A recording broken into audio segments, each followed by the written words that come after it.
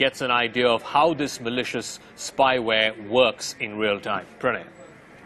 Actually, it is very amazing to know and what kind of data we have access there, and to know that how our soldiers are unaware about the usage of the smartphone, how they are falling prey to this entire thing, to understand and to show our viewers that how easy it is to crack a smartphone where you store almost all your data. It's like an open book of your life. So we are joined by here Amit Dubey, who's a cybersecurity expert, and he knows how to crack this thing, and will show. I am giving my phone for his usage, and we want to see that how it is easy to crack that system, to crack and hack this smartphone. So Amit.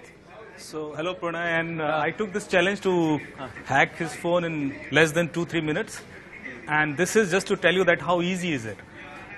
And before I tell you more about the available open source and softwares and applications, because as we have already covered in this story, there are some very simple scripts that you can use to hack a phone. For example, I'll just send an SMS to Pranay's phone. Pranay, you can just open your phone. Yeah. I just have his number. I'll send an SMS, and there is a hidden link inside. As soon as he clicks that link, a Trojan will get installed in his phone.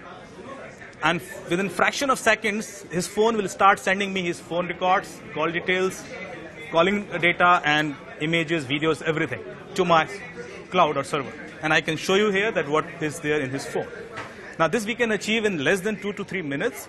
And that's why it is very important to know that whenever you are getting a message or a WhatsApp image, where an image is hidden in an image, and they ask like, if you click this image, you will get some miracle or something. At that time, you should be very conscious, because there might be some hidden link inside that.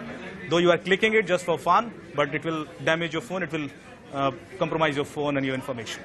So let's just start it here, and I'll just send an SMS to Pranay. Okay, I'm watching my phone. Yep. So here we go.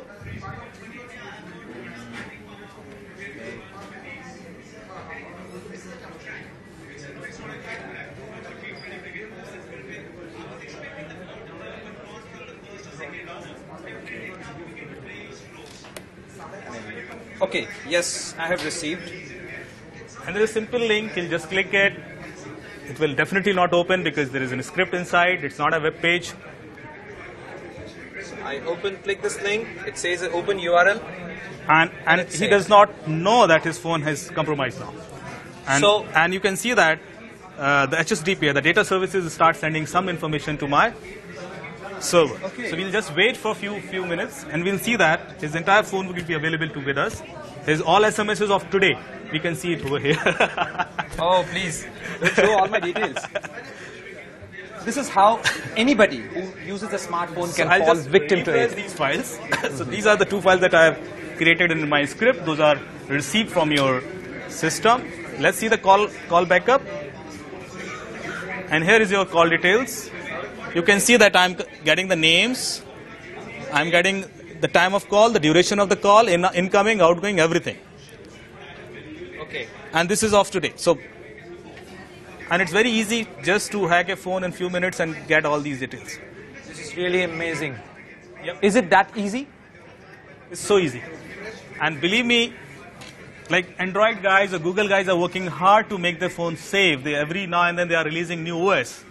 But I don't have any hesitation to share this, that hackers are much more smarter than the Android developers. So before they launch an OS, a new OS, we are already ready with a new script, a new Trojan that can be installed and that can pass through any antivirus or anything. Without me even knowing that I have already compromised my phone, this phone can be taken on remote. Exactly. And you will never get to know that your data is with me. You will always be worried like why I am paying too much internet bill or why my phone is getting heated, because your data is getting uploaded to my server every 30 minutes. So when you see the phone is getting heated, when you know why you are getting the excess, you're unable to understand why you are getting excess bill, please be aware your phone could be compromised, and this is how easy it is. It is a great threat. It's a big threat for the national security as well as the individual privacy of every individual citizen who uses a smartphone. This is a real threat to our security also.